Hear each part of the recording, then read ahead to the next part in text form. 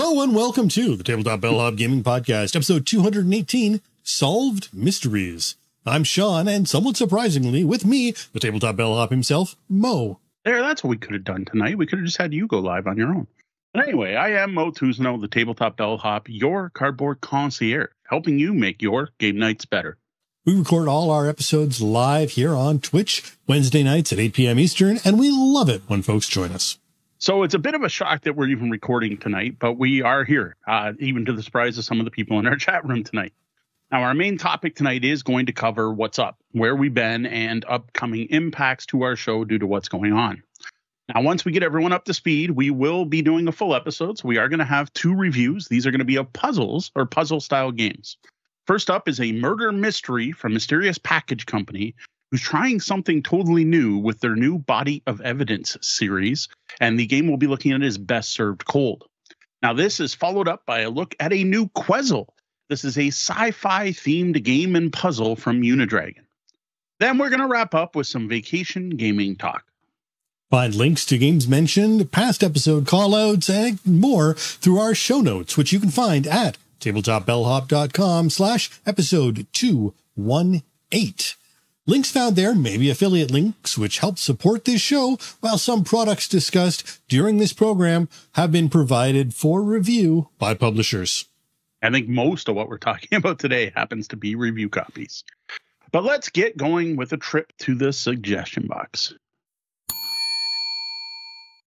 Welcome to this week's suggestion box. Here we share some of the comments and other interactions we've gotten on our content. First up, we've got Ariel, who commented on our D&D Adventure Begins review to say, I bought this game and have never once used it as intended. I actually pilfered the cards and the minis for my 5e campaign. Hey, fair enough. Thank you for the comment, Ariel. I got to say, that's not a bad use of that box set. Now, while we didn't hate the game and it's not terrible, it's not as Dungeons and Dragons as I was hoping. It's more of a weird improv experience for kids, where the actual role playing doesn't matter. So you go to like hit something and you got to roll the D20 die. But the improv part is it requires you to describe what you're doing before you roll the die. But what you describe has no impact on the die. So it's kind of a weird intro to role playing that's not actually based on D&D at all, except for the background and the races and the fact you roll a D20 to do everything. But I got to say, taking the minis out of there, assuming you got all of them, unlike our copy, and using the cards do feature some fantastic art, including one of my favorite D&D pictures of all time, which is a shot of some halfling pirates. I'm pretty sure you can see a shot of that and find out more about the game in our reviews, which I will link in the show notes. Well, next, a comment on the tabletop gaming deal side of things. Chris Skink writes, I love that you highlight gaming accessories and supplies as well as games themselves. Oh, thanks for that, Chris. That's something that's always iffy. So often I will share things like deals on laminators or wooden bowls to hold your components, or laminating pouches or sleeves, or Sharpies. Every now and then there's a really good deal on like dry erase markers, which are actually excellent, for a bunch of roll and write games. So I got to say, it's nice to see, because sometimes when I share those, I get feedback where people are like, just stick to the games. But more often I hear from people like Chris who are like, no, we appreciate this too. Keep it up. So we will continue to share gaming related things and things like office supplies that apply to gamers as well as game deals. Another big one's Plano. When I see Plano on sale, I tend to share that. And for people who don't know how useful Plano is for organizing your games, they're like, why are you sharing this? And I'm like, no, there's a really good game reason why I share this stuff. Well, next we have longtime fan of the show, Chris Groff, who commented on our Psychobabble review to say, that sounds potentially interesting. The lack of forced lying and the way the hidden traitor mechanic works address my two only complaints about most social deduction games. Exactly, right? That's why I liked it too. I think Chris and I are on the exact same page as far as social deduction games. Now, I haven't actually played a social deduction game with Chris, but I totally get it. Those are the two things that Psychobabble to me fixes compared to most social deduction games. Now, I don't mind role-playing and playing a role in a game, but I don't like games that force me to outright lie to my friends. And hidden traitor mechanics are generally fiddly and ugly, and lots of silly things going on with them. Like when you're playing Battlestar Galactica and you're like, everyone read your card for at least a minute because the trader one has all these rules on it and your human has nothing on it. So you don't want to give it away by putting your card down. Like you don't want all that stuff. And all that's removed as well. So I've got to say that Chris and I are on exactly the same page. And maybe if we ever hook up at a Canadian game convention, I'll run some Psychobabble for you, Chris. Well, Cardboard Duelists shared our Disney Sorcerer's Arena Leading the Charge review and added this comment.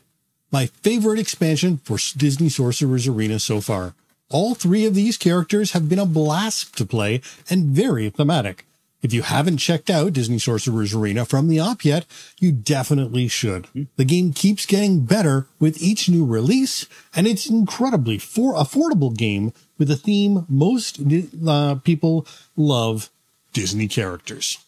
I'm glad to see other people are enjoying this game as much of us. Thank you very much for the comment, Cardboard Duelists, which is interesting because that is a channel that is dedicated to 2-player dueling style card games. So it's good to see, like, you know, someone that comes from a Magic the Gathering, Pokemon dueling card game background, really enjoying Disney Sorcerer's Arena.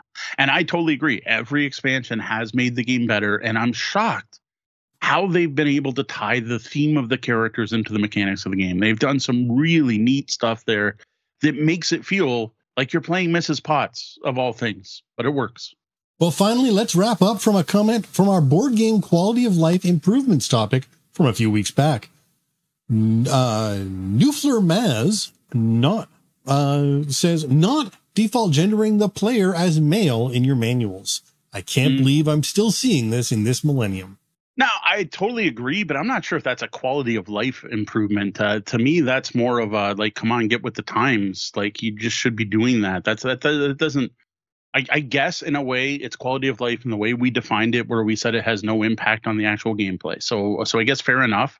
But really, that's just a wake up. Like, come on, like nowadays, and even he, she should be going away. Like, use the first and third person they.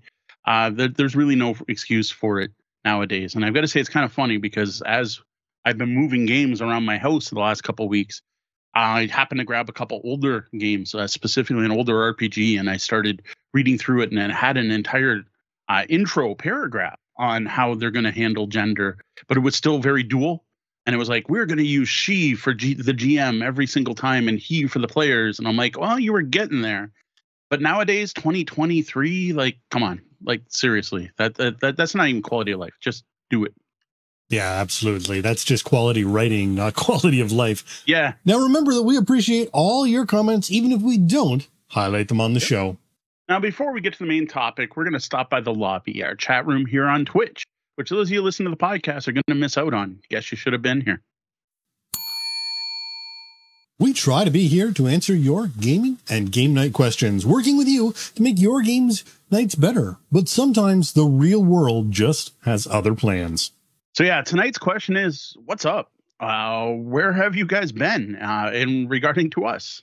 Well, there's been a number of things going on in Mo's life that have led us to have to cancel the last couple of weeks' shows. While one was planned, the vacation that we warned everyone else about, everything else has been totally unplanned. Yeah, so here's some kind of background. If it's going to be story time with Mo here. So after recording our show on August 23rd, that's the last episode we recorded. And again, we record Wednesday nights live on Twitch. So after our live recording, after the show came out, we're chilling, Deanna and I, on the couch, and there's a bad storm outside. It was a really bad storm outside, and we didn't quite realize just how bad it was until days after, and we saw the damage. And supposedly, I guess there was like a tornado in Essex County somewhere. Didn't affect us, but we're here. Storm's like bad, but not horrible. We're in the basement and we're watching TV, Netflix. I don't remember what we were watching. And I hear this trickling sound. And I'm like, Deanna, I didn't even hear it. She's like, no, I don't hear it. And I hear this trickling sound. I kind of walk around. I don't see anything. Give it 5 more minutes after that, approximately. I got up to go to the washroom or grab a snack or something. For whatever reason, I got up from the couch. And for anyone who doesn't know my basement, which is probably most of you, the game room has like a little entertainment area, kind of like in an L shape. So you picture like my big game room, which most people have seen pictures online. Well, off to the left of that is this little area with the TV and the couch and stuff where we chill and do digital entertainment. And I'm cutting across the game room and I step in something wet and I look down and sure enough, we have water seeping in and it's currently coming out between a credenza, which is where I keep all our characters for RPGs and all my maps. It's got, fold out drawers and one of the bookcases that has a mix of board game and role playing games on it.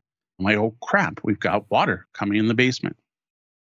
That's so one of those worst things that gamers can imagine when their games are kept in the basement. Yes, exactly. So we have water coming in and it's seeping. So we grab some towels, we throw down towels. The first towel's filled up pretty quick, grab a second towel, throw that first one in the dryer. And we seem to be managing it. So that night we kind of freak out a bit, but we're like, well, what are we going to do? It's at this point, probably 1 a.m. I don't even know. Podcast nights, I'm usually wound up and I've drank too much coffee. So usually 1 or 2 in the morning or so, it's nighttime. And we're talking about it. And Deanna volunteered to sleep on the couch and set an alarm and get up every hour and swap the towels. Because at this point, we've determined it takes about an hour to soak a towel. So it's not like, tons of water. We're not getting an inch of water in the game room, but it's enough coming in to be concerned about. So then the next day, it's Thursday, it storms again. And we're like, wow, this is terrible. So Thursday, more water's coming in. As part of this, while we're kind of looking at it, at this point, I move stuff, right? I slide an entire bookcase out of the way. Trust me, not easy when it's covered in thick RPG rule books and board games. But the RPG rule books is the heavy stuff. And I move that credenza out of the way. And we get through the wall, and I can figure out where it's seeping in. But the weird part, I don't know about weird or the bad part, is we have window wells. And there's a window that's over the credenza, which is why there's a credenza there instead of a bookshelf, because we didn't want to block the window. Well, that wheel well is a fish tank. There's no fish in it, but it is filled to the brim with water, pretty much up to the lip of our window. Like, give it another 3 millimeters, and I'd be able to see the water on the glass. It wasn't quite there. So this is a problem, obviously, and probably what's causing the leaking, but we don't know. So we went through this once before. 14 years ago. I'm not sure when in the year. I know it was completed in October based on a Facebook memory. Yeah, thank you for Facebook memories for reminding us of some of the horrible times in our lives. Exactly. So I get the memory of, yeah. So in October it was wrapping up. So I can't remember exactly when it happened 14 years ago.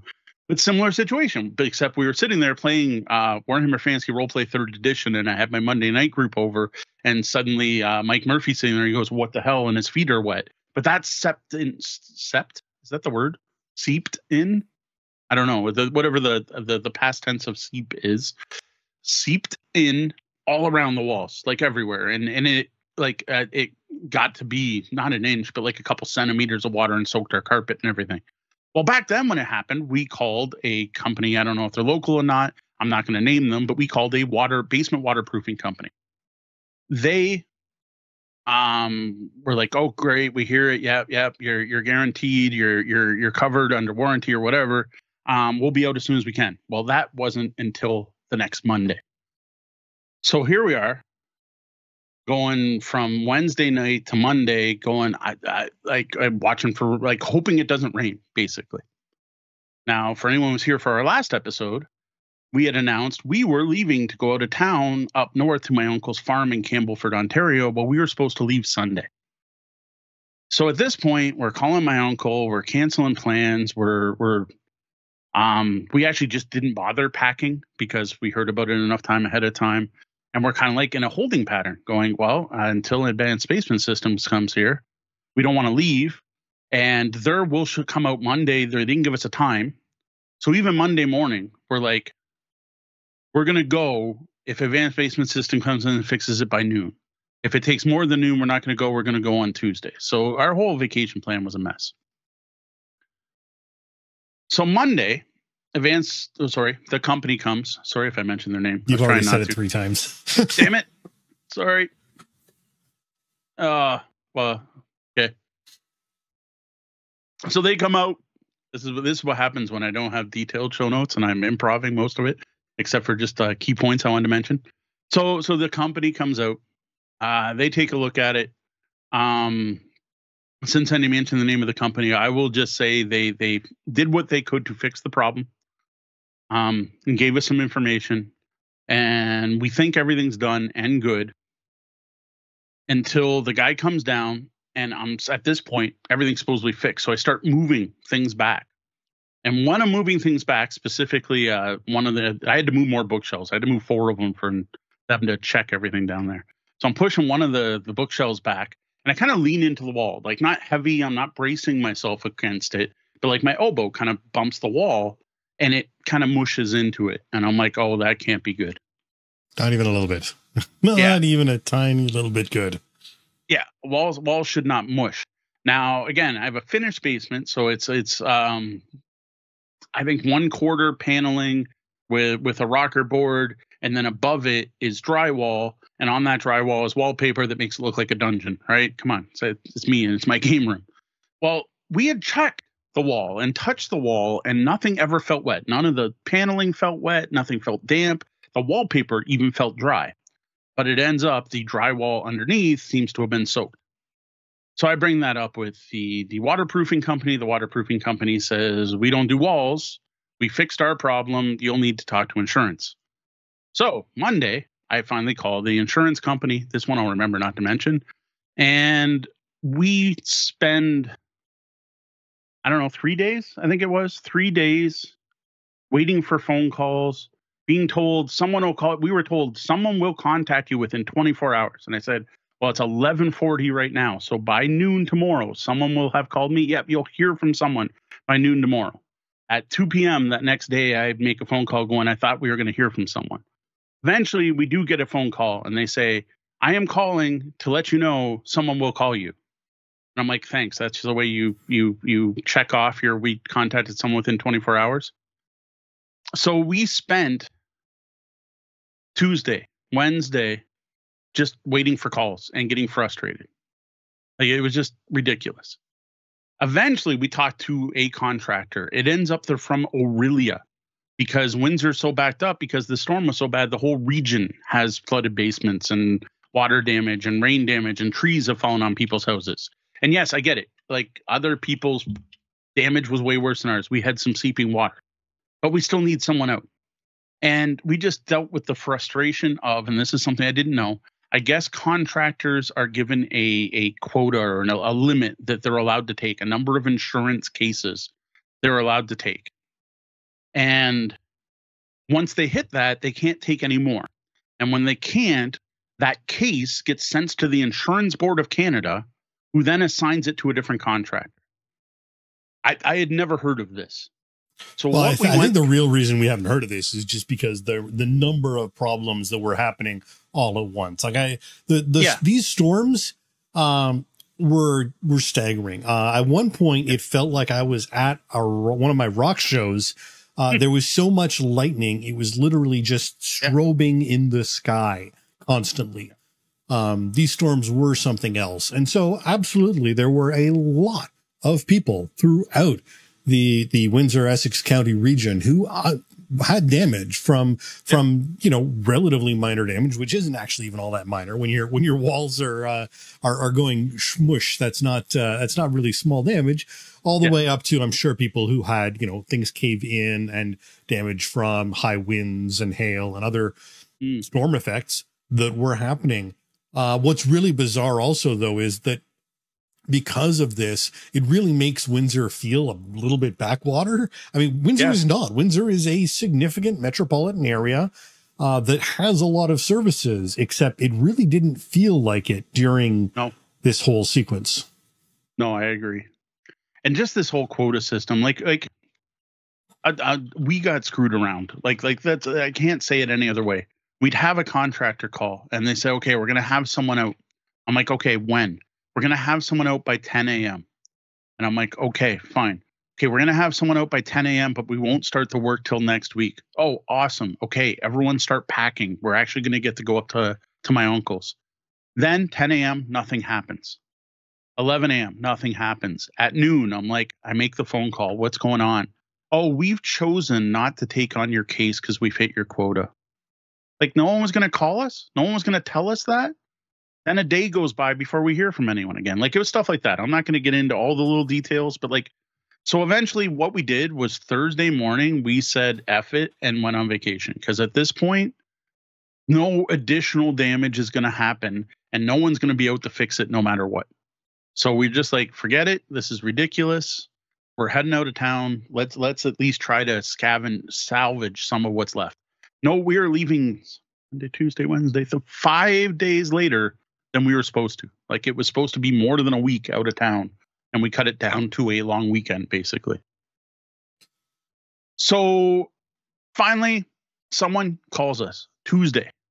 This is Tuesday after Labor Day at this point, a day before 2 weeks since the damage happened, to tell us we're going to have someone out Wednesday. So finally, we have a contractor in our house the Wednesday after 2 weeks after the damage happened. They look at it. They say, yep, that is wet drywall. Yes, that needs to come down. Shockingly intense observations there. Yes, that wet drywall is wet drywall. Yes. That is wet drywall. They look at a bunch of other stuff. They take a bunch of measurements. They talk about it, and they keep insisting I should be starting to cut stuff down. And every time they say that, I say, but the problem is, if I start doing the work, it's not guaranteed by the insurance company. It's only guaranteed if the insurance company sends someone in. And the guy's like, well, I don't know anything about your coverage. And then I try to get him to give me an estimate. He won't do that because I know nothing about your coverage. I just keep being told that I know nothing about your coverage. He's like, if you want, I can have guys in here tonight and we can get working on this. But if it ends up you're not covered, you're going to pay $5,000 to $6,000 in fees, including me getting fined for working out of my jurisdiction because this person's not from Windsor. And you'd have to cover that, because I'm not supposed to do work in Windsor right now. And I'm like, well, no, I'm not going to do that. So at this point, no, I still haven't heard from my insurance company. So this guy actually leaves. He ends up coming back on Thursday to figure out the extent of the damage, and it ends up way worse than we thought. We thought it was just the drywall under the window well. Meanwhile, it's basically one half of an entire wall going around a corner. For those who know my game room, I think it was 6 bookshelves worth of space that we had. Yeah, sadly, drywall wicks. Yes. Yeah, but he said it wouldn't wick around the corner, so he's actually concerned that there might be a problem with the foundation on that side of the house. But I won't see it until my guys come in and start tearing things apart. So finally, days later, until Tuesday this week, aka yesterday. We're now at 3 weeks since the storms. Yes. We finally hear from an insurance adjuster. It ends up my desk adjuster had changed, which I had no idea. They were shocked we hadn't heard from the desk adjuster, but here we have the field adjuster. He comes in, he's great. He's the typical nice, and I from what I hear, this is a Canadian experience, not a US experience, but the nice, happy, oh my God, this is terrible for you. We'll get on it right away. We got to get something done. Happy-go-lucky insurance adjuster. When the insurance is like, yes, this is under your claim, we will cover it, and we're going to do everything we can. So you leave us a positive review in the end, or whatever the hell. Why some insurance companies are so happy. This is not I'm trying to find any excuse that we don't have to pay this out. The thing is, this guy is the field adjuster, not the desk adjuster, and can't make a call. It's the desk adjuster who finally determines if we qualify. So this guy does his inspection. He does make a note that he's not allowed to say so, but there's no reason this won't be covered for us, which is good to hear. So that was like the first good news of all of this. But then goes, now I'll send off my report, and you'll probably hear back in about 2 weeks. We've been told by the desk people to say 2 weeks at a minimum. So here we are. It's now been 3 weeks. And we were waiting for a phone call from our desk adjuster, living with wet walls that probably at this point are already turning to mold if they weren't already. So, and as a bigger problem, I everyone who's watching the show tonight and watching this on YouTube can see that Mo is back up in his office, no longer down in the studio, which was next to wet drywall. But also the amount of reorganization and shifting in an already rather cramped house with 5 people in it has just gotten a lot worse as they sit around and wait with space cleared for contractors to come in and eventually do something. But again, there's a whole lot of unusable space that had to be emptied out in a cramped living environment. Yeah, so that was going to be my next point, because while all this was going on, is we emptied out half my game room, so I have no game room. I have no game table. It currently is pushed off into a corner and has all the chairs that are normally around it sitting on top of it. The studio's gone. Right, we were so excited this year. We were going to have a new studio, and we built a studio in the basement, including like mounting some stuff from the ceilings. That all had to get taken down. We talked about last week, when stuff was half done, possibly recording down there. But the one thing the contractor was very clear on was, heck no, don't use that outlet that's on the wall that's wet. So that's where everything plugged in. My front room has game stacks that are about as tall as I am. For anyone who follows me on Instagram, I've shared a couple pictures and videos of what things look like around here right now. And it's a mess. So what we've done, as you can tell, we are live tonight. So what I did is I hooked up a webcam. I hooked up my my microphone, and I managed to use a boom arm to attach it to a bookshelf over there. But like, I don't have lights up here at this point. To be fair, one of the lights is behind me, but while we were packing things up, I have no idea where the cord went. The second big LED light, I think, is somewhere in the front room, probably buried. We're using my old computer, so the quality of my video is not to the level it used to be. So what we can do now, and what I hope we'll continue to do on Wednesdays, is we will still record a show. Just the video quality is going to be what you see tonight, and not what we had gotten used to with the new studio. Yep.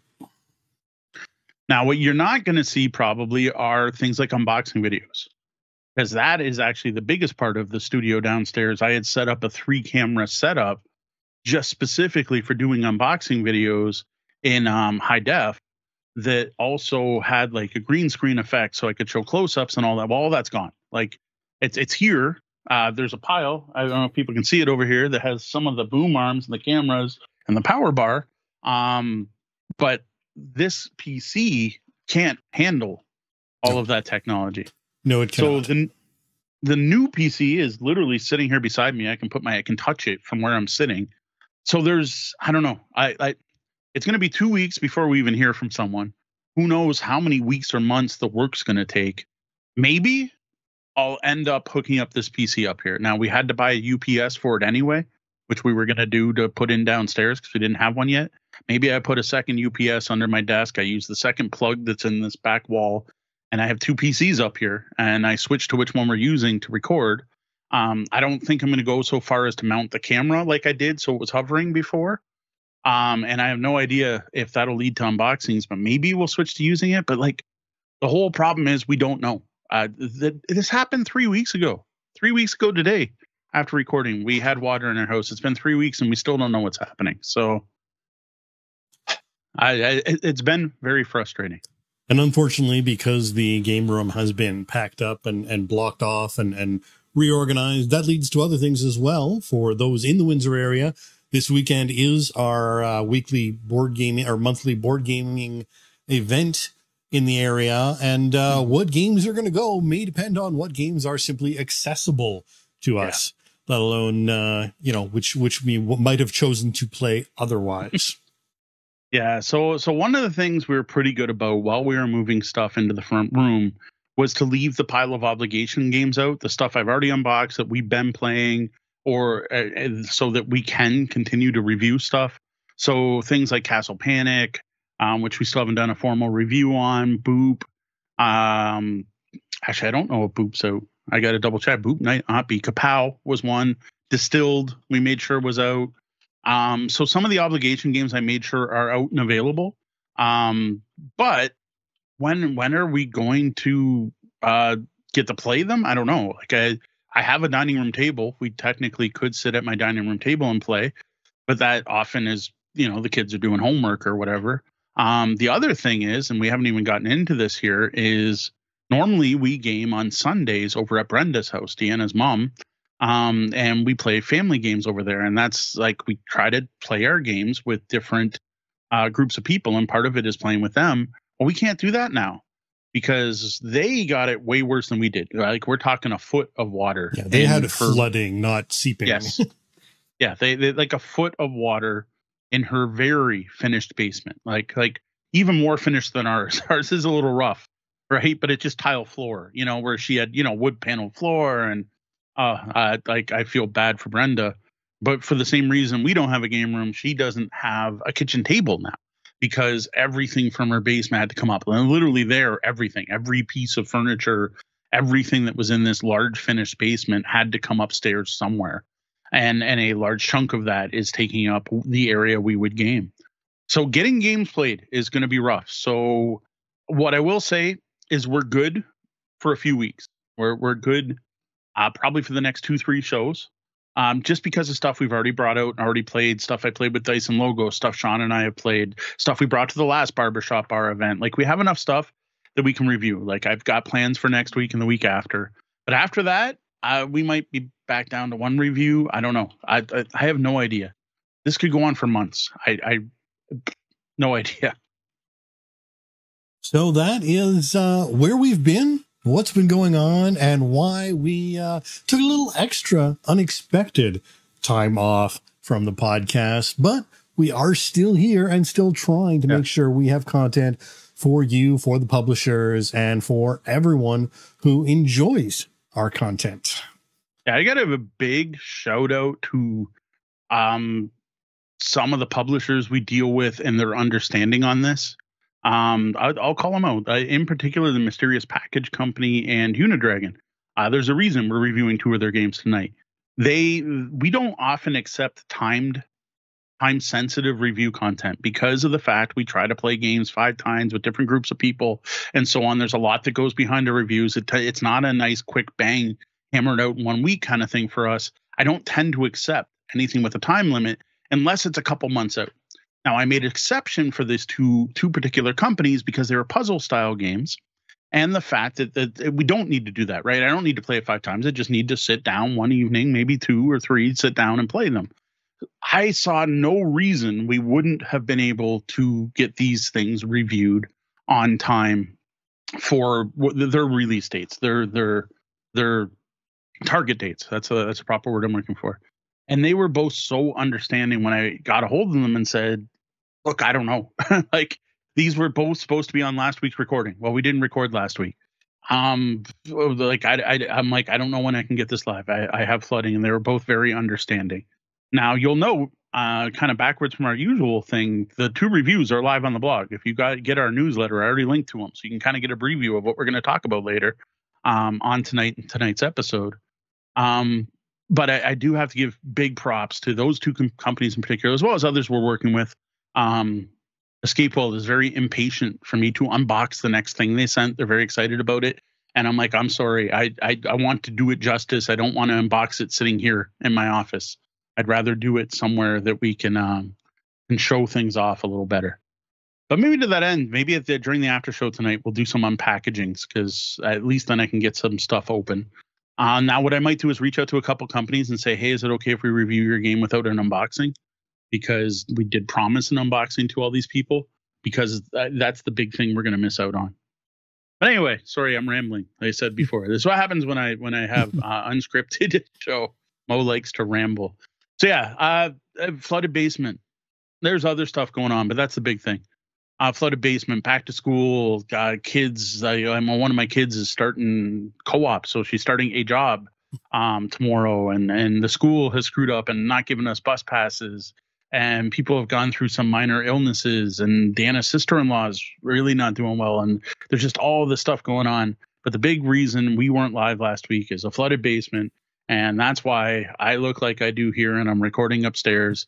And yes, that's going to impact some of our future content, but we're going to do the best we can do. So thank you, everyone who puts up with our unplanned life-impacting changes to the show. We try to be as consistent as we can, and sometimes it doesn't work. All right, well, if you have a question for us for our regular shows, hit us up with an email to questions@tabletopbellhop.com or head over to the blog and click on Ask the Bellhop. Welcome to a preview of the first Body of Evidence game, something new from Mysterious Package Company.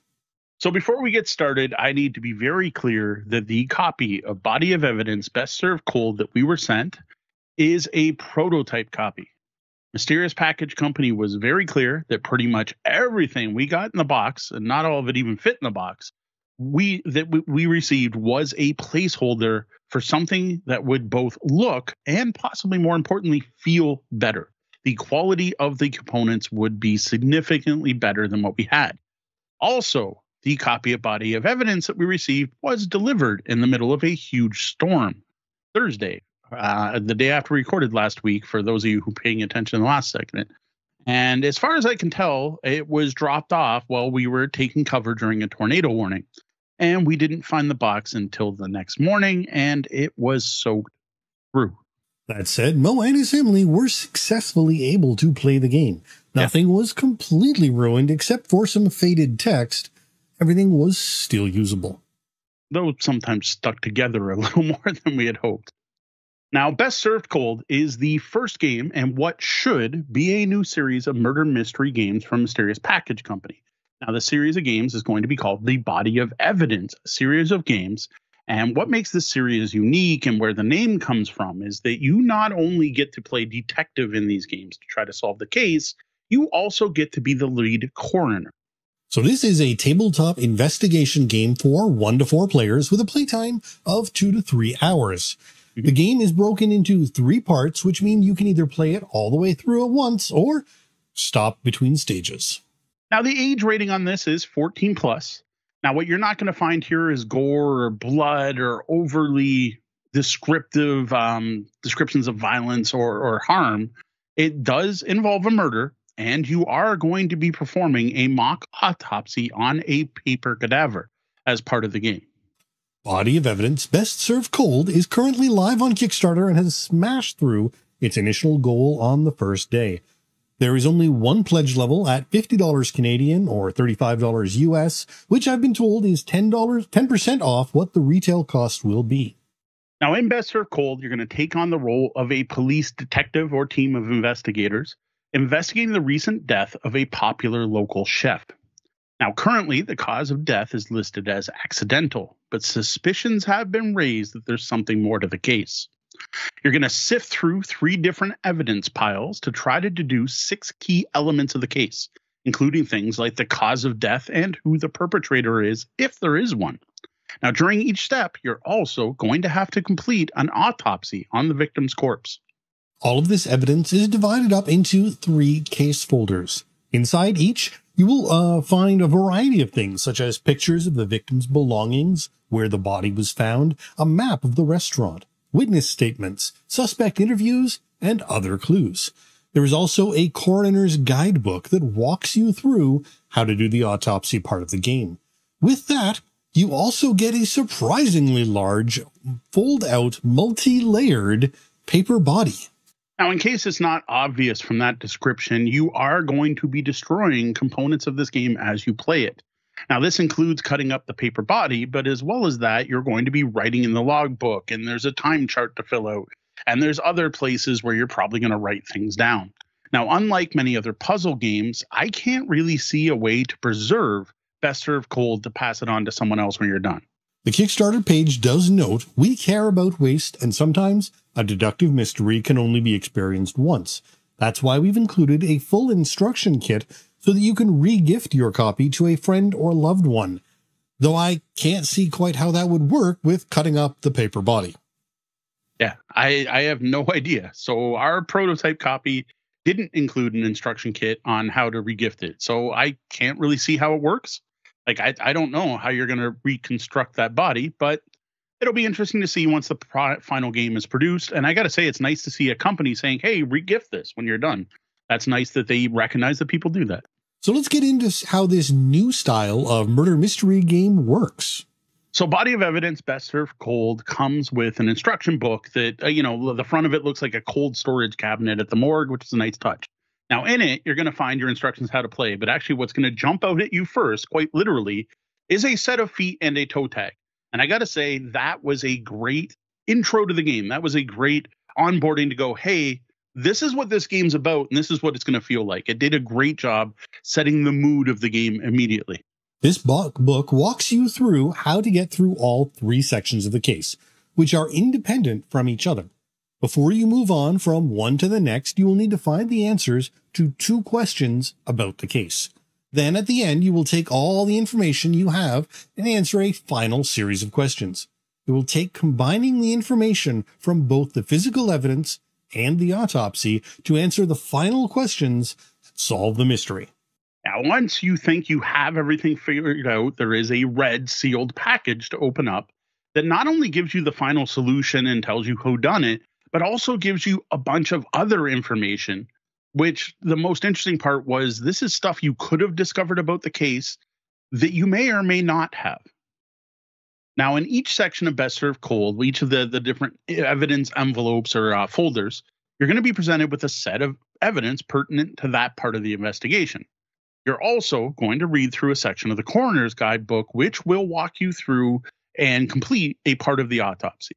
To make sure you're on the right track, the game comes with a set of evidence cards. Once you have an answer, you find the appropriate card and match it up with the cards you already have.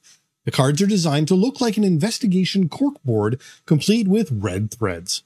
When placing your evidence cards, if the threads match up, you're on the right track. If they don't, you will need to go back to the evidence and figure out what you've missed. Now, what you're not going to find in Body of Evidence is any other form of clue system. The cards tell you if you're right or wrong, but they don't actually give you hints to get you to that point or point you towards where you made a mistake. Now, that said, I don't think clues are really needed here. This isn't really a puzzle game. While there are a couple of puzzle elements to the autopsy, this isn't some kind of escape room in a box game that needs a detailed hint system. This is more of a murder mystery where you're looking at evidence and putting clues together. Now, you played this one with Deanna and her mom. What did you guys think? I didn't know what to expect when I signed up to preview Body of Evidence, Best Served Cold. Mysterious Package Company was like, do you want to check out our new game? We're doing something new. And that's about it. And I said, well, the other game of yours we're reviewing ended up being a little disturbing to my kids. And I'm wondering how family friendly is this? And they said, well, this one's 14 plus, but there's no graphic descriptions of violence, so we're not sure. But they never even told me that I was going to find a large paper body inside this and get to play coroner. So that was a bit of a shock. Now, the other game we have checked out from them is The Ghost in the Machine. Now, that's part of their post-mortem London Gothic series. And that's my only experience I've had with that company. So I was expecting something like that. Now, Ghost in the Machine is kind of like a really deluxe Which Way book, actually 2 Which Way books, where you're going through the case in a first-person story of you being the investigator and making choices. And when you unlock certain parts of evidence, you get like an actual evidence bag, and you open it up, and it's much more like a Which Way book with a lot of actual physical evidence for you to hold, like a drinking flask and like big chunky pieces. That's absolutely nothing like Best Served Cold. Best Served Cold is a totally different style game. Thankfully, it was only a paper body. The deluxe upgrade kit for this one would cost a fortune in shipping. So what this one reminds me of is that we reviewed in the past was the Hidden Games crime scene games. It reminded me of those. Now, there is some great physicality to the game, but it's basically a bunch of paper, right? It's pictures and it's witness statements and it's maps and it's paper things, right? And solving the case is mostly about reading comprehension and sifting through papers and putting the facts on them and corroborating and things like that. The thing is, this evidence sifting is combined with that whole be a corner thing, which is the new thing. This is the new, interesting, fascinating new bit, and it's very cool and quite well done.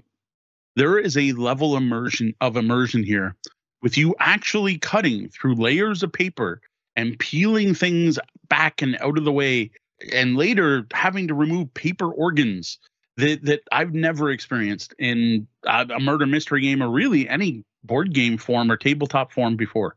This really takes those early years games of Operation you had up to the next level. There's no buzzing nose when you misstep here, unfortunately. Maybe that'll be a Kickstarter exclusive. You can get the buzzing nose version of Body of Evidence. The other thing, though, that was kind of cool is they managed to do this while being tasteful, I guess is the right word. Like, it's not gory or gross. There's literally no blood here. Our kids had no interest in taking part in this. Like, once we told them what it was and what's about, we gave them the option. You can come, you can play with us, but you're going to do this. Now, both my kids are old enough. They've done dissections in science class. They're familiar with the concept and they know what an autopsy is, but they weren't interested in all. But I got to say, having played through it, I think they would have been fine if they had been there. Like, they weren't even present. So we couldn't be like, hey, kids, come check it out. I think they would have been okay. Well, it's still probably better to go with less squeamish people if you are going to be playing this game. My only real disappointment, though, was that immersion of you're cutting into a cadaver and looking for clues. Is once you actually got to the clues, the actual organs, and that some of it was well done. Some at least felt realistic. So the body has a bruise on it.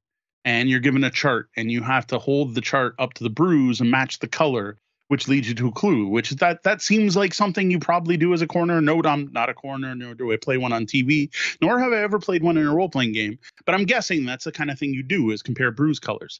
But other parts were just gamified. Like, there was a point where you play connect the dots with some dots on a lung. I'm pretty sure no corner out there is playing connect the dots. Though I suppose they really do need to find some reason to justify this physical disassembly. And frankly, autopsy tests just generally aren't that exciting.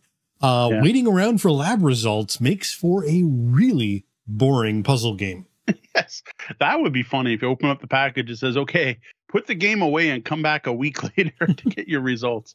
That would make me laugh. There's a level of immersion I haven't seen in one of these games. Now, one of the things I did appreciate about this case was the fact it was broken into 3 distinct parts with pretty much standalone. We managed to complete the entire game in one sitting, but there was no reason for that.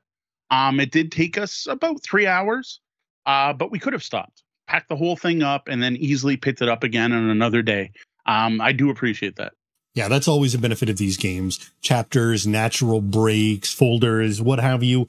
Not only can some people not afford all that time at once, but things can interfere even if you were planning on setting aside all that time. Yeah. And it's nice to be able to pause and know that the game has allowed for that. Now, one thing I did want to call out, because it wasn't entirely clear in the instructions, is that when you get down to your final answer, they're very clear about each section of the puzzle isn't needed for the next. Well, when you get to the final answer, you kind of need all the pieces.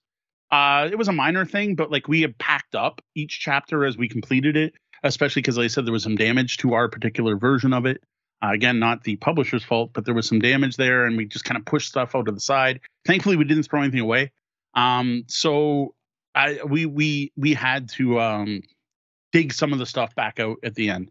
Now, this is something, while doing this for Mysterious Package Company, they did have me fill out a form at the end with feedback. So this is one of the things I pointed out to just be more clear of this. I mean, notes are a vital aspect of doing any autopsy. They've always got those, microphones over top so you can record all the gory details as you've got your hands in the body. Apparently you just weren't good enough at the coroner's job. Yeah, maybe that was it. Now, I will say the way it was split into 3 parts, though, did make the game feel very linear. Best Served Cold does a lot of hand holding as you work through the case. Now, this is especially true of the autopsy part. And I think this is probably because this is their first game trying this out. This whole autopsy system's new to them, and they're not sure how people will approach it.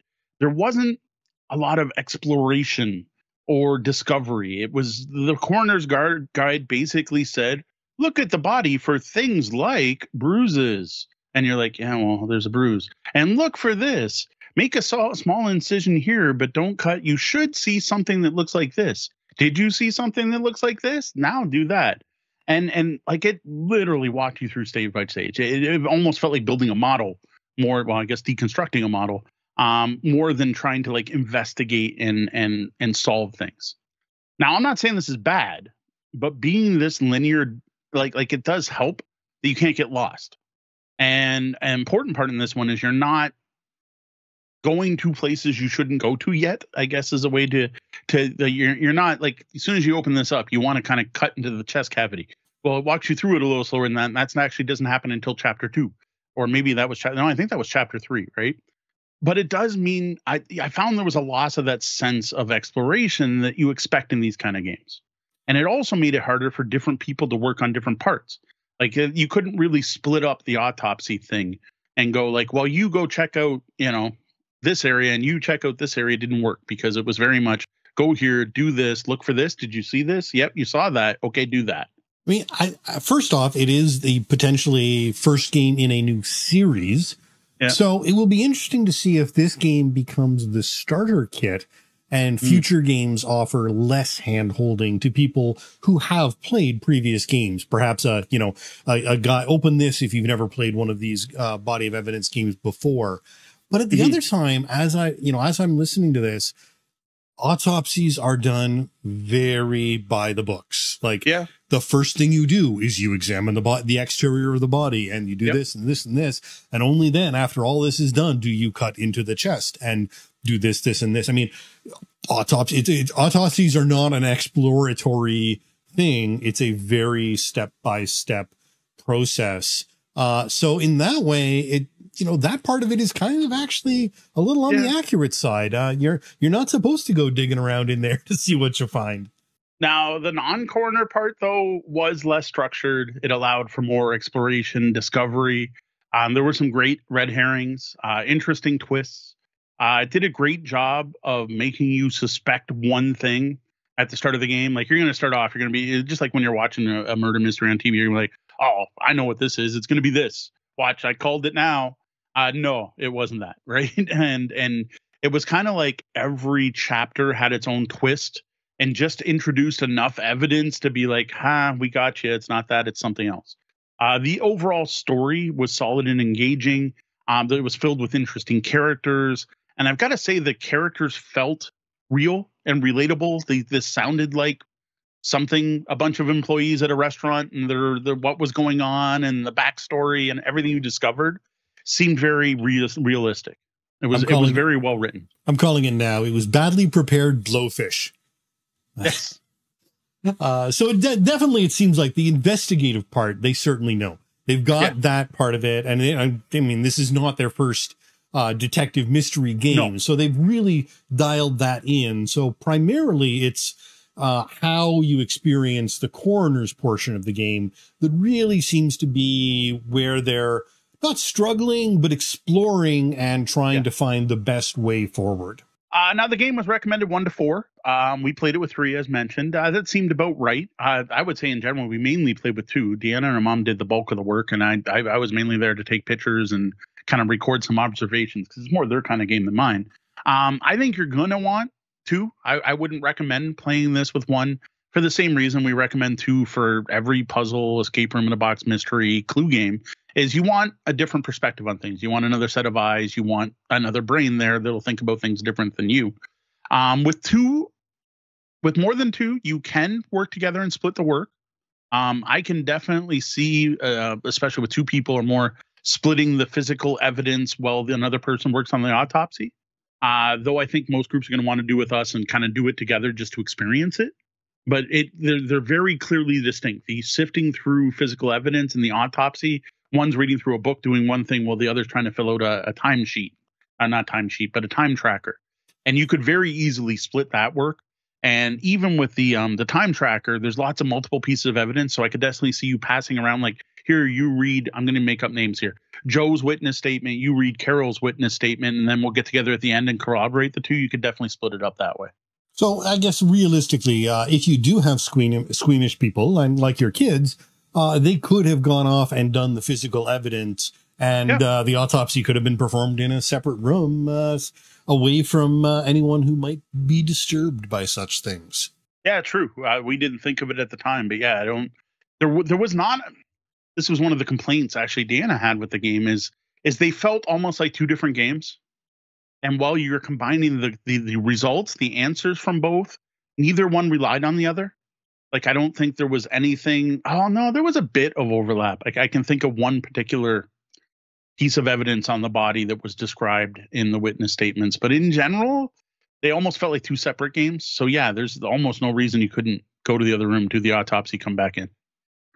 Overall, I was impressed. This is a neat experience, a body of evidence best served cold. Like, I haven't done a lot of murder mystery games. Again, I mentioned they're more, my mother-in-law and my wife enjoy these. Deanna and her mom like them more than me. I prefer the puzzle games. I like the escape room in a box style games more than these. But I got to say, what I really liked was the whole coroner thing, right? Like the whole point of the series, the body of evidence series, is getting to play coroner as well as detective. And I got to say, that's a neat addition to the tabletop investigation game genre. So if you enjoy whodunit, murder mystery, cold case file style games, you will love Body of Evidence Best Served Cold.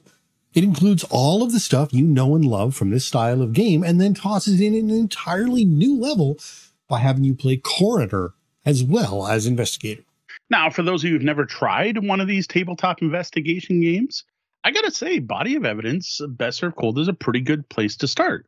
Because of the way the investigation is broken into three parts, that there's a very clear linear progression to how the clues are presented, and it very clearly tells you what you should be looking for in each part. It very clearly says, you are looking for these two answers to these two questions before you progress. You know exactly what you're looking for. I think it makes a great introduction to the murder mystery game genre. Well, if sifting through evidence, reading witness reports, and spotting things in photographs isn't your thing, you'll probably want to skip Body of Evidence. This is very much a murder mystery investigation game and not a series of puzzles or an escape room in a box experience, like, say, La Famiglia or another puzzle, which is another puzzle game we reviewed in the past. Yeah, this game also isn't for anyone who's turned off by the idea of pretending to cut into a cadaver. The autopsy is a major part of this game, and I suggest it will be in every Body of Evidence game. This is not something you can skip over or avoid, though Sean did mention you could do it separate from a main group if you've got some squeamish people in your group. If this isn't for you, if you're not into cutting up bodies, that sounded terrible, to invest completing autopsies, if you're not into cleaning autopsies, I encourage you to check out the other investigation games over at Mysterious Package Company. As Sean mentioned earlier, they really have nailed the whole investigation genre. If you do go there to go pick up any of these games, you can use our exclusive code BELLHOP to save 10% off any already discounted or full price.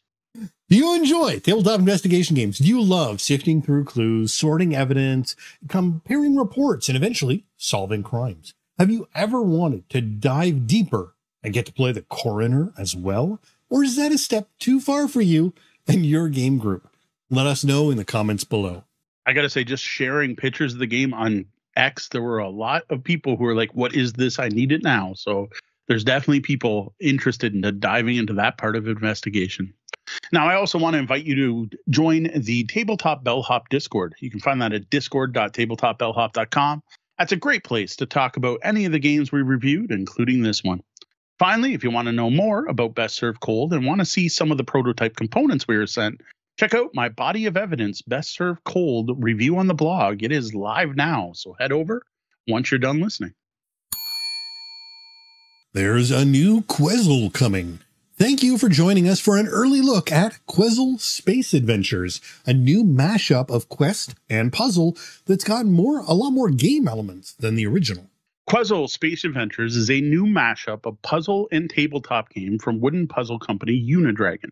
This is the second game in the Quezzle series, with the first being Quezzle Amazing Cappadocia.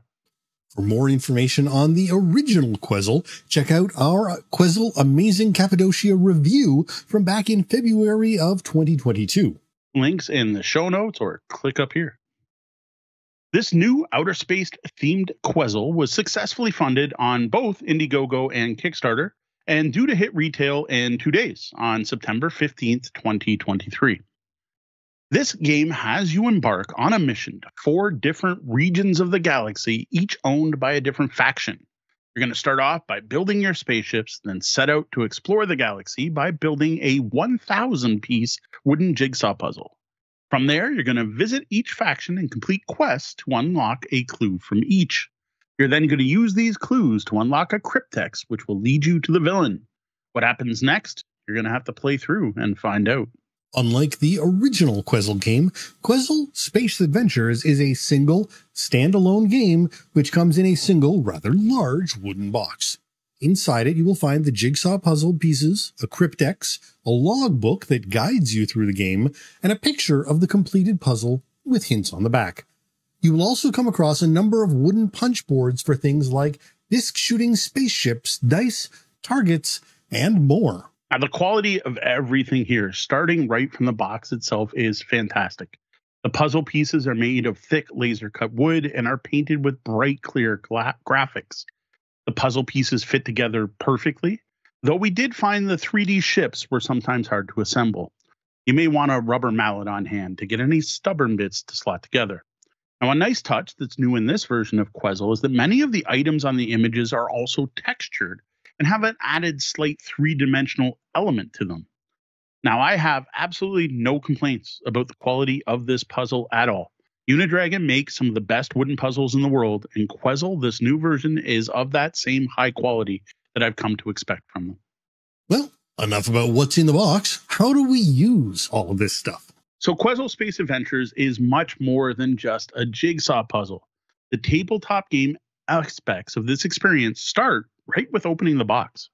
To even get Quezzle Space Adventures box open, you have to solve 4 word puzzles, then turn the rocket ship dials on the box lid to the proper letters. Now, the next step, after you sift through all the cool bits and marvel at the uniquely shaped pieces, is to grab the logbook. This will lead you through the story, which has you complete a number of tasks, which start by building 4 3D disc shooting spaceships.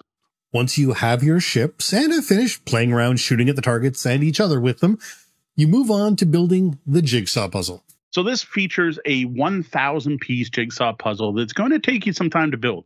The overall image for the puzzle has a ton of tiny little detail, and the puzzle pieces all come in interesting and intricate shapes. Like all Unidragon's puzzles, the big part of the fun here is how they have worked in thematic shapes into the puzzle. While putting together this puzzle, you'll find pieces in all sorts of shapes of spaceships, telescopes, ray guns, aliens, robots, and more. Now, once the puzzle's built, the next step is to grab the logbook again and use it to explore each of the 4 quadrants of the puzzle. Now, you can do these in any order, which is a nice bit of exploration. Now, the quests in each quadrant have you looking for things across the entire puzzle. For example, in the Happy Republic, we had to collect pieces of a prototype which consisted of 3 lab crates and a number of vials. As you spot these items, you actually pull them out of the puzzle. Once you've collected a complete set, you combine the pieces to form a mini puzzle.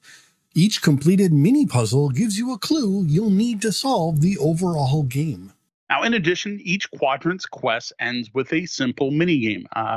These include things like tic-tac-toe, odds and evens, building then rolling dice to see who rolls higher, and a shooting game that uses those 3D ships you built earlier. And I can't help but noticing that this game is the opposite of Voltron. Rather than 5 little mini puzzles combining to create one, you've got one giant puzzle decombining to create 5 mini puzzles. Yes, it is. Once you collect the clues from all 4 factions, you'll be able to open up the cryptex. That will lead you to the next step. Oh, we don't want to spoil the fun. So I think we're going to stop right there and let you discover the end of Quezzle Space Adventures on your own. So earlier we noted that this is actually a follow-up to Quezzle Amazing Cappadocia, which we reviewed in 2022, and I think it's worth taking a bit of time to compare these 2 quest puzzles. All right, so the first big difference is this is one box. This is a single box, one big 1,000-piece puzzle, as opposed to 4 separate 250-piece puzzles. What this also means is there's just one thing to buy instead of the weird model where you bought box 1 and then you were encouraged to buy the other boxes. All that mess is gone. You buy this, you get the whole thing at once. Now, being one big puzzle, that does mean that the puzzle part of Quezzle Space Adventures was much more difficult than any of the individual Quezzle Amazing Cappadocia boxes. Now, the other big change here is in regards to clarity. The entire game aspect of Amazing Cappadocia was not really clear. I know multiple people who thought they had discovered all the game had to offer, only to read our review and find out we were missing out on half the game. Space Adventures doesn't have that problem. What you need to do, when to do it, and in what order is very clear and all tracked right in that logbook. Now, we might even go so far as to say too clear. You are handheld through every step of the adventure here. While this is better than getting completely stumped or lost, that comes at the expense of the sense of discovery and exploration that comes from discovering things on your own. And then another part of this is because this new version does not have or require an app. Now, there is one part of the game where you do have to scan a QR code in order to get one of the clues, but it just directs you to a web page on Unidragon's, a page on Unidragon's website. Though do note, you will need some form of internet access to complete the quest, as that QR code does lead to a vital clue, but that can come from any mobile device, or you can even just do it on your PC. So they also dropped the whole AR element. It barely worked and was never fully completed in Amazing Cappadocia. And I think this was a good choice. They had overstretched and realized they had and just pulled back from that. Yeah, totally agree on that one. Now, one new thing you're going to find here is that it has a hint system. This is greatly appreciated. Well, the hint system in Space Adventures is really just a line drawing of the map with some color-coded sections to tell you where to look for stuff. It really is all that's needed because the logbook walks you through everything else. Now, the other thing you're going to find more of here are game elements. Now, there are little things like mazes on the map, and there's find-and-seek quests, but there's also arcade-style shooting ships and very basic tabletop games. This is quite the contrast to the very escape room in a box style experience that was in Amazing Cappadocia. Now, while you do get more games here, the games are very simple. You were looking at things like tic-tac-toe and rolling dice to see who rolls higher. I think this is actually the most important thing to know about Quezzle Space Adventures for the regular Tabletop Bellhop audience of hobby board gamers. The game elements in this mashup of puzzle and game are incredibly simple and basic. Like, we're talking grade school level schoolyard games here. Now, I will say I was at least impressed by the number of games. I was like, man, they put in way more. I like the fact that there's more game to this than the original. I can't say the same for the rest of my family. They were very disappointed and wanted something with some meat on it. I want to say more meat, but I don't even think there was meat there.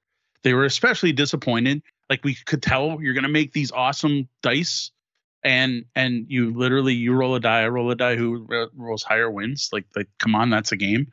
And well, odds and evens, which is the whole thing where you're like, you hold a bunch of stones and you hold out so many stones, your opponent says odds or evens. And if you're right, you take the stones from them. And if you're wrong, they get the stones. And whoever has the most stones at the end wins. Like, these are barely games.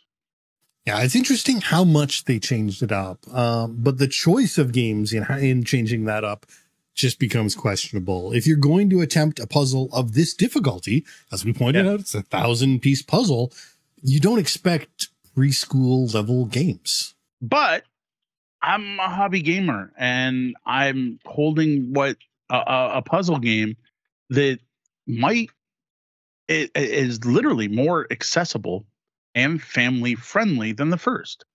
While the folks in my family all play a lot of games together, and we wanted something more, I have a feeling this is going to actually be more appealing to your average family who just loves doing jigsaw puzzles together. And I think people are going to appreciate the quick and easy to play games. I don't know. They've clearly learned a lot from their crowdfunding experiences. I think the dropping of AR was a big sort of note that they got from that first Amazing Cappadocia experience.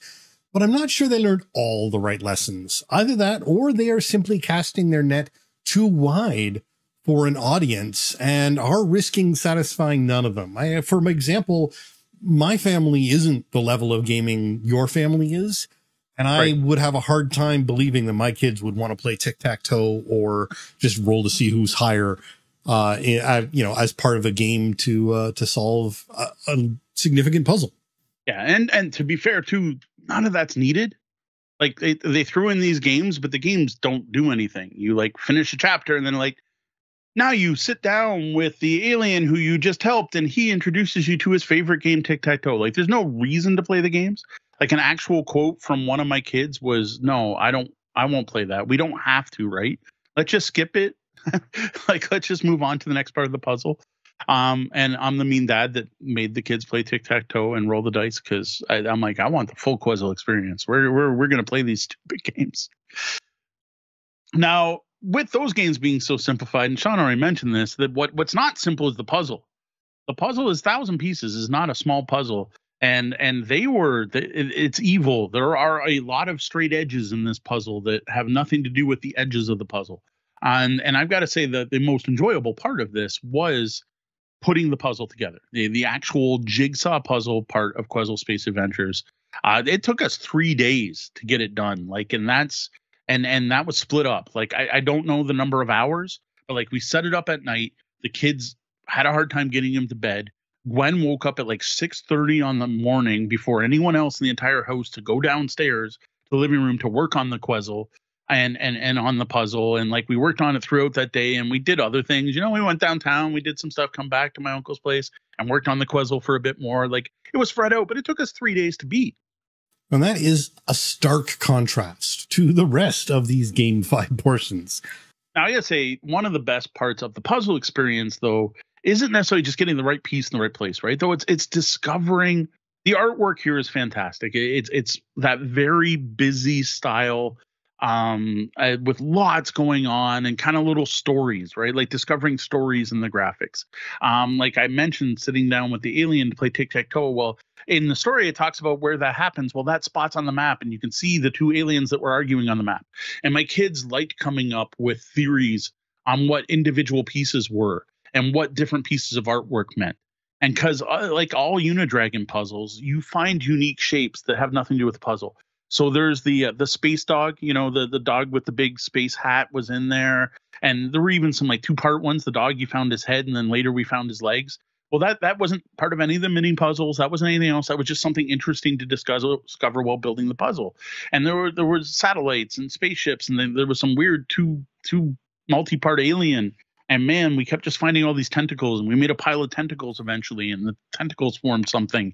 Like that's the stuff that's really neat about all of Unidragon's puzzles, and it was just as present here as it is in their others. Yeah, and that's reassuring that while they have learned lessons and they have made changes from the Amazing Cappadocia, what hasn't changed is that core puzzlers game within the Unidragon puzzles, which is really what you expect from a Unidragon puzzle, is that amazing and intricate puzzle and the bizarre and intriguing pieces that they use. Mm-hmm.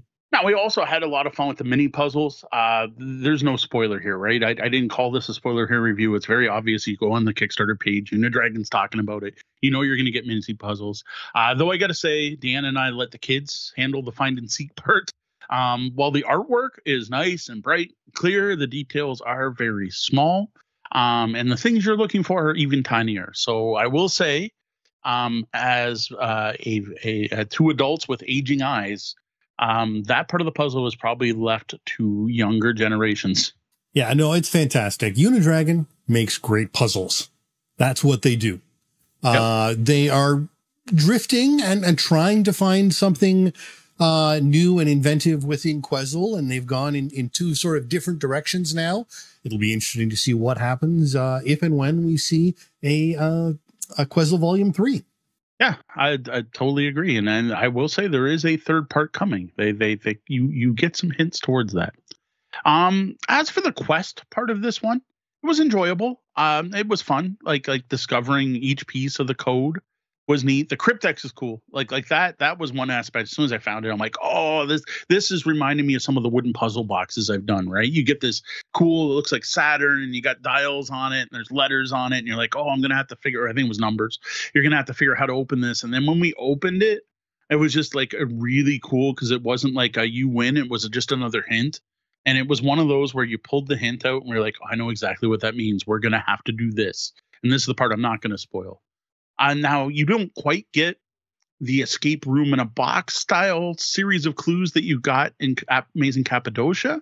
But what they did put in this is really good. Now, I will say the majority of it, though, is hide and seek, right? You're trying to find things, but there were just those little bits. Even just opening the box, the whole you had to turn the dials to the right spot to open the box was a nice touch. Yeah, no, I think they have really advanced a long way from some of the mistakes in Amazing Cappadocia. And while I think they, could have conceivably made a couple of smaller missteps here, again, the core of Unidragon is the puzzle, and with that comes the which way, not which way, but the Where's Waldo concept of things that they do so well, and we're not missing out on that here. No, not at all. And I think there's more in this than the last one, though I didn't count the number of pieces you had to find. The other thing I will say is we use the hint page, and props to Unidragon for including it. This was one of those, like, I let the kids look at things, and you can just, read the kids' body language when it seemed like they're kind of sick of looking for things. Where we're like, I kind of cheated. Like, here's Dad sitting back with the hints, going, I think there's one over in the Happy Kingdom over there. There's one remember the big purple dinosaur? Yes, there's dinosaurs. You might want to look over there. And what I liked about that is we used it pretty liberally, pretty quickly, which just removed any frustration. The only frustration, though, that we did have, and this has to be called out, I think, is building those 3D ships at the beginning. The laser cut wood is very expertly cut in all these puzzles. Like, the pieces just fit. Like, if your piece is on a bit of a bend, it's not going to slide in. It's got to be perfectly flat. And we've all developed our own little system for tapping on them to get them to fall in, right? Well, the ships are also like that, but you have to assemble these, and there's like zero tolerance on these, and everything just fits. Now, what this means is no glues required, which is awesome. Like, I love the fact that I love the fact that I did not require glue to build these ships. But it also meant I was the only one that could get the ships together. And I would have liked to have had some kind of mallet there. A rubber mallet would have been very useful for assembling some of these ships. Yeah, I think the range of ages you had participating in this helped. You had grown-ups, you had, the young teens. The only thing that might have maybe helped even more is having some even younger kids there who might have actually enjoyed playing tic-tac-toe and dice. That's true. That's true. Overall, building and solving Quezzle Space Adventures was a great family experience. It became a fun part of a family vacation we took. It's one I hope the kids will fondly remember for years to come. And I have a strong feeling that before we go up next year, we're going to have to find some type of puzzle to bring, because I think that's going to be part of the experience when we travel up north. Despite being a family of hobby board gamers who all wish the game that were built into Adventures were a little less simplistic, maybe a lot less simplistic, overall, we had a great time. Now, if you or your friends enjoy jigsaw puzzles, you should pick up a copy of Quezzle Volume 2 Space Adventures. It's a fantastic jigsaw puzzle that also presents you with some simple games to play, a fun Waldo-style quest system, and some other unique puzzle elements. Now, I also think this is going to be a good game to pick up for kids, for your kids, or to have for the neighbors to come over. Or even if you happen to be an educator, this could be a good classroom game. I'm going probably as far back. I don't know if kindergarten's safe. There might be swallowable bits in there would be a problem. But I think it'd be a good game to have that. This Quezzle is much more approachable than the last one. And it does a great job of leading you through each part of the game step by step. While the tabletop games included were too light for us, I think they're perfect for younger kids. As Sean mentioned, kids who enjoy tic-tac-toe still. Just make sure you have an adult on hand to help with building those spaceships. Well, for a look at a challenging puzzle-solving experience, or a murder mystery, or an escape room in a box-style experience, you're going to want to look elsewhere. Quezzle isn't going to scratch that itch for you. Maybe check out Body of Evidence, Best Served Cold, or La Famiglia, which we've both reviewed, for something more to your tastes. Now, personally, what impressed me the most about this combination of puzzle and game is the progression that was made between Quezzle Amazing Cappadocia to Quezzle Space Adventures. This is a much more polished and approachable product. Unlike our last Quezzle review, I didn't feel the need to spoil part of the puzzles to make sure people are getting the most out of their game. I still get emails almost every week asking for help with solving the original. I don't think that's going to happen with the sequel. I think Unidragon learned a lot from the first game, and I am really looking forward to what they offer up next. I can only assume it's going to continue to get better, and as I noted earlier, we do know another one's coming, as when you finish Quezzle Space Adventures, you get a strong hint of what the theme of the next Quezzle will be. We're not going to spoil it, though. You'll have to solve Space Adventures yourself to discover what's next. Now, if you do decide to pick up Quezzle Space Adventures, if we sold it to you tonight, it will be available at unidragon.com as of September 15th. And when you go there, be sure to use our code BELLHOP to save 10% off. That's it for our review of Quezzle Volume 2 Space Adventures, a new mashup of puzzle and jigsaw with a lot more game in the box than the last puzzle. Though those games are way simpler than we would have hoped, what do you think would have been a better choice? What kind of small, quick games would you like to see in a mashup of puzzle and game like Quezzle? Now, for a more detailed look at this new Quezzle, be sure to stop by the blog, tabletopbellhop.com. Check out my written review. It's live right now. Also, if you enjoyed this review and the other content we produce, please consider tipping your bellhop at patreon.com/tabletopbellhop. And now in the Bellhop's Tabletop, where we look back at the games we played since last episode, which is back a couple of weeks now. Yeah, a couple weeks worth, and for that amount of time, there was not a lot to actually talk about. With everything going on, the only games that got played is while we were on vacation. So in this, we like to talk about the games we played, but other things that we're doing. So I will say we enjoyed our trip up to Campbellford, Ontario. Going for a second time up there was much more enjoyable. I knew where things were. There were certain things we wanted to do. The drive was just better because I knew what exit it was off the 401 and stuff like that. We did spend the money to take the 407, which I'll never not take it again, I think, because our last time up, we had figured out, I think it took us 13 hours or something like that, whereas this took us 8, and that's what stopped for lunch. So that was nice. Little things I'm going to call out for anyone who's in Ontario. You want to check these out. You want to go to Pierogi House in Kitchener.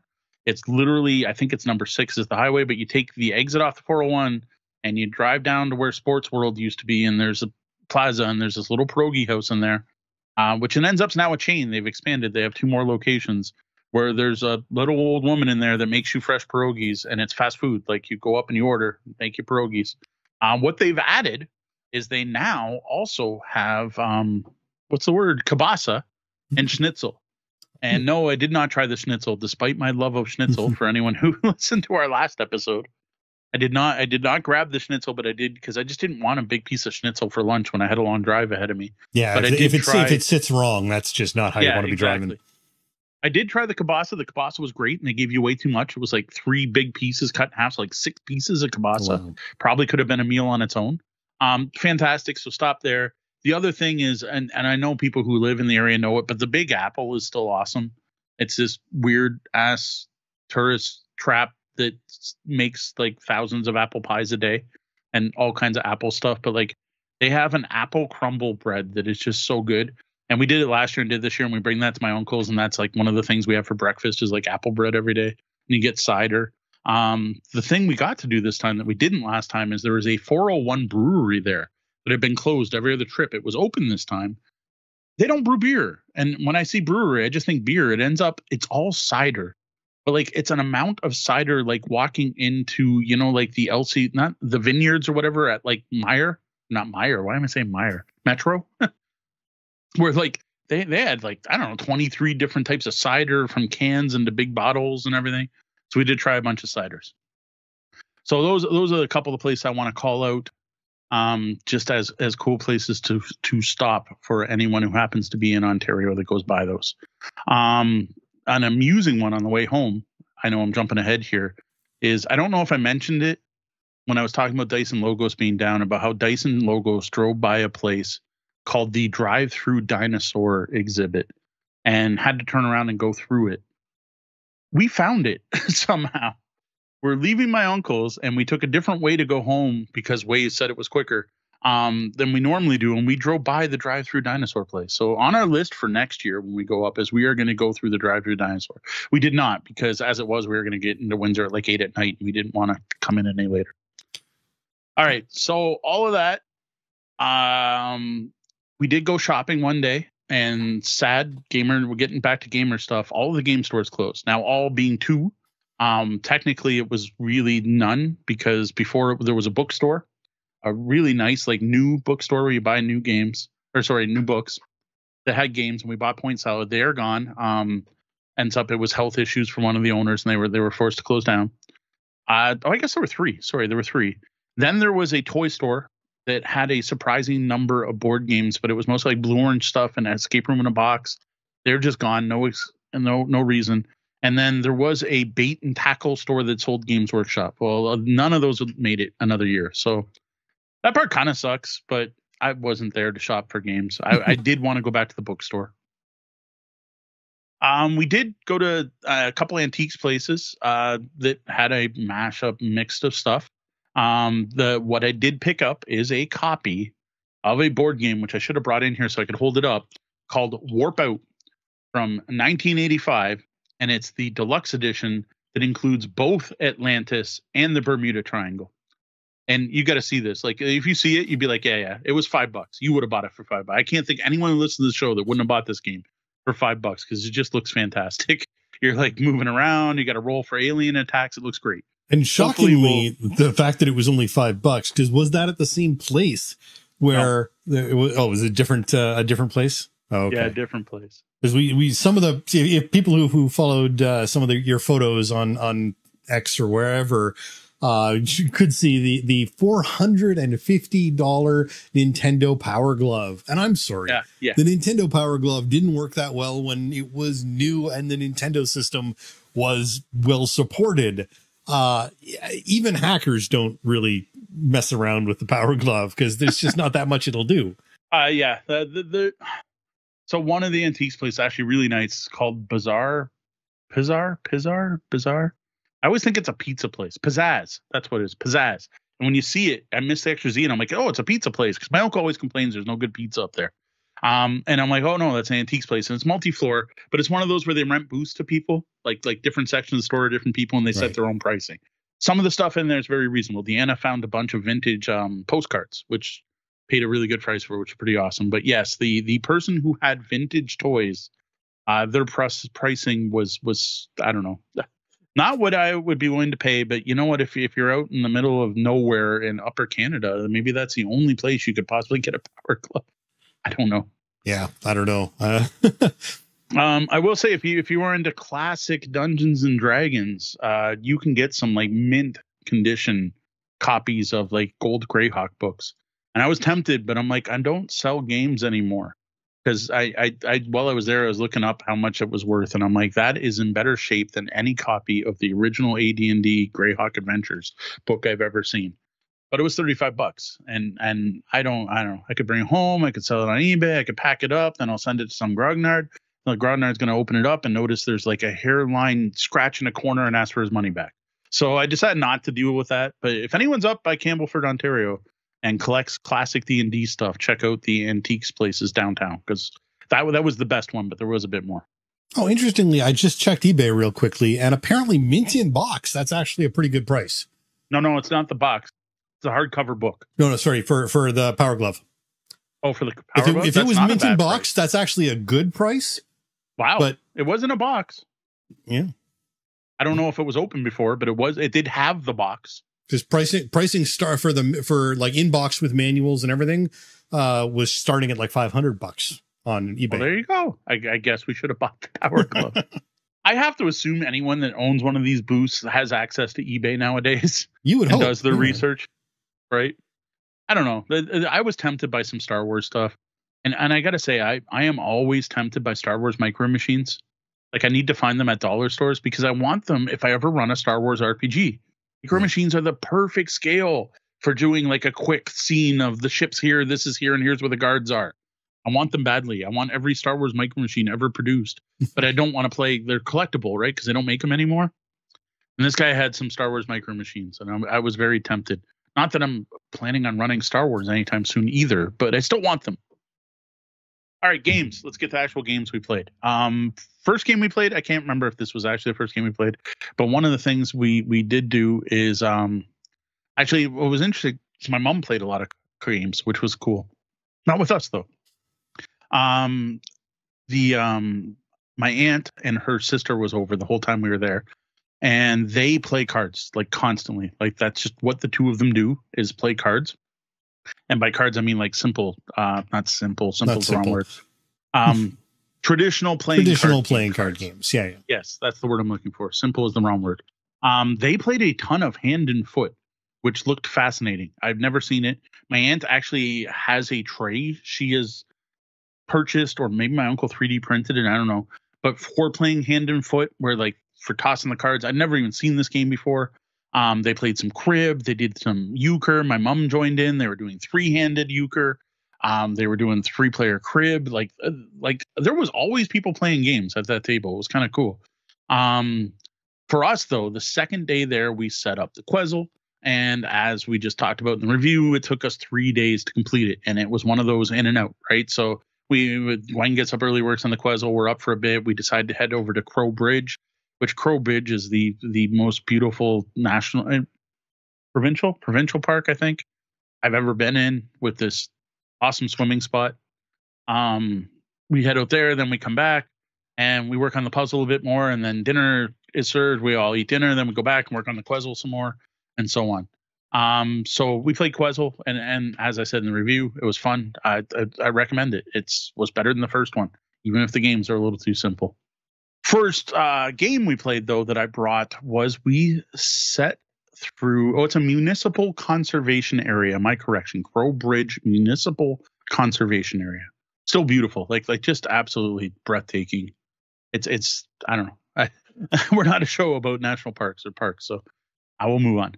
We played Distilled. Introduced it to Gwen. Dee and I played. What was that, our third game? Fourth? Might have been our fourth game. Gwen really liked it. So again, Gwen and her AP made the game twice as long as it should have been. But just it's such a solid game. I am really impressed by Distilled. We tried a different tasting menu this time, which changed things up more than I expected. Was a close game. Gwen did surprisingly well for being her first play, because that's the one thing that her AP does reward, is she does tend to find the right move. I loving Distilled. My family was not at all interested. I kind of hoped like they'd see it and I'd be able to kind of talk, especially Debbie, my aunt's sister. It was the most interested. I might have been able to get her to play, but they're both, this seems a little overwhelming for us. But for the family, Distilled's still solid. A couple more plays. We should be able to review that one. Just need Sean to try it. So yeah, excellent. I'm looking forward to it. Good to hear that Gwen was able to pick it up easily, even if she did struggle to play quickly. Yeah, that's every game. We did offer Genevieve to join, but she just wasn't interested. Fair enough. I think she worked on the Quezzle while we were playing Distilled. The other big one was Telestrations. This was an 8-player game. We bought new dry erase markers. So brought those up. That is just such a good game. With I don't know. Telestrations is just good. One of were fantastic, like absolutely fantastic. Like, you don't always see your relatives. It's my godfather, my uncle Claude, and like, he's not a very serious man, but like to see him doubled over laughing is just awesome. The kids were laughing. No 4-legged ducks this year, so we don't get to make fun of any of that. But my aunt's sister had to draw a U.S. flag. And I don't know if it's because I'm in a border city. Like, I guess they're far enough up north in the middle of nowhere of Canada that they don't know what a U.S. flag looks like. Yeah, swapping the stars and stripes was an interesting choice, I have to say. Exactly. Oh, it was so funny because she swapped it. So in the top corner were the stripes, and the rest of the flag was lines of stars. And we're like, and like the 4-legged duck, when you get that past you, you're like, why did they swap those? That must be an important clue to figuring out what this means. And no, they were just trying to draw a U.S. flag. So I don't know if my uncle's going to send down a 3D printed backwards U.S. flag this year like he did with the duck. But so that was a ton of fun. Telestrations was awesome. Went over especially well. This is the first time Debbie had played. One of the best parts was just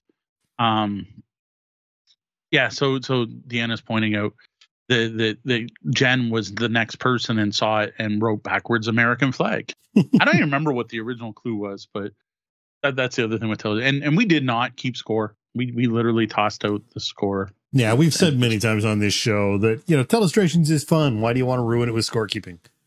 Yeah, well, once you do scorekeeping, you're playing favorites, right? Because you got to pick your favorite pitcher and your favorite guest. And once you do that, you get into the bad feelings and stuff like that. So yeah, great game. Surprisingly though, what I think was a bigger hit for my relatives, specifically my aunt and her sister, was the Deadlies. The Deadlies is from Smirk and Laughter Games. I'm pretty sure I talked about it last week when we were talking about, or sorry, 2 weeks, whenever we were last Gamers live. Uno was the description we used. Yes. Gamers Uno. Yes. Which is it. You're trying to avoid your hands of cards. There's 7 suits, number 1 to 7 in each suit. And as you play each card, it does something funky. And the goal is to get rid of your hand. It's from Smirk and Laughter, Smirk and Dagger. I don't remember which of those 2 brands it's under. But this is a take that game. And sometimes I like those, sometimes I don't. In this kind of quick playing fast card game, I love it. Like you're 1 card away and someone makes you pick up 80 cards and you play Wrath back and forth 10 times and then someone lusts you and you gotta grab another card. But that's okay because then you have pride and you get to swap your hand or whatever. Oh, sorry, envy. Envy is what lets you swap your hand with the person who happens to have one of the special cards that let you win instantly and so on. This game does some awesome stuff to fix player elimination problems and stuff like that and not having to keep track of scores, like finishing around to Uno and everyone having to hand up their hand. That's all gone. And it's really simple is once you void your hand, you turn your little score tracker from 6 at the beginning to 4, and then you draw 4 cards. You do it again, you turn to 2 and draw 2 cards. And if you do it again, you win the game and it's over. And that combined with the rapid fire play. My mom even played this one. My mom liked the Deadlies. So there's a good indication. My mom who swears she doesn't like games actually played the Deadlies and enjoyed it. This was one that, like, when we're leaving on Labor Day, my uncle's like, don't forget, you have to send me an email with where to get the Quezzle and where to get the Deadlies. And for some reason, I can't find the Deadlies in Canada right now. Now, I don't know if it just premiered at Origins when we got to see it or not, but I couldn't find it in a Canadian source. Now, my uncle was perfectly willing to go to Amazon and buy it on Amazon US where it was on sale and got it shipped to him, which is cool. And which is awesome. So yeah, my uncle's already bought 2 copies, one for my aunt and her sister to play and one for seniors. So my aunt and uncle are very involved in the local seniors community center in Campbellford and do a lot with them. And they're like, no, this is going to be a game the seniors will like. You're going to get some snickering because it's the 7 deadly sins and people will laugh when they play the lust card, but this is the perfect kind of take that game for them.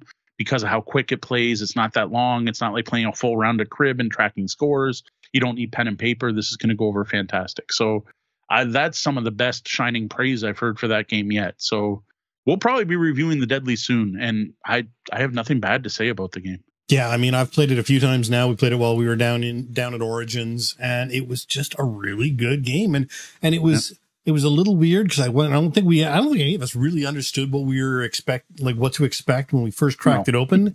And then as soon as we started playing it, it was like, oh, okay, this is that. Okay, perfect. And I mean, you just pick it up that fast. There's not even really any sort of instructional needed. You just kind of play. It's, get rid of your cards and do what the card says. Read what's on them. Yeah. And the only thing you have to pay attention to is which card, when you're playing multiple cards, which one's on top. Yeah. That's it. Such a solid game. No, it is. Thank you, Kurt, or pat yourself on the back for basically forcing us to take a copy home from Origins. We were about to leave his booth, and he's like, "No, take this too." Yeah. So thank you, Kurt, for getting us to take it. All right, well, that's it for what you have been playing. What about what you plan to play next? Any gaming plans for the coming week? Well, so the big thing is this coming Saturday. This only will matter for those of you who are live. It happened to be in Windsor area. On Saturday, September the 16th, we will be hosting our next Barbershop Bar game night, along with the CG Realm local friendly local game store here in Windsor. Hope to see all of you locals here. That should lead to some gameplays to talk about next week, though, as I mentioned, I am not sure what we can get to. So we may not have the selection available as we usually do, though Ian always brings a bunch of stuff from the CG Realm, and there'll be fan favorites like, Carcassonne and Gloom and stuff like, or not Carcassonne, Catan, Gloom, and the stuff he brings every week. So there will be games available. Don't worry, there won't be something. But more so than most weeks, if you have something at your own you want to bring, feel free to bring it. I'm thinking of grabbing Distilled in case I don't have to spend the whole night, because that way Sean can try it. I'll probably also bring Kapow, because as I noted, some of the stuff we have to review I had pulled out, and I may bring out Castle Panic, which I think I'll set up, and that might get people to play it. But other than that, I'm not sure. Now, as for reviews, we're good on Boop. We could review Boop. I'm pretty sure we could review the Deadlies. I'll definitely bring the Deadlies, actually. That's a good one. I'm thinking next week will be Boop and Tapple. Really, we should be able to review the Deadlies. Castle Panic, I'm pretty much good to go. Finally, I know that's a long-awaited one. I don't even know if anyone cares at this point. I've been talking about the game so long.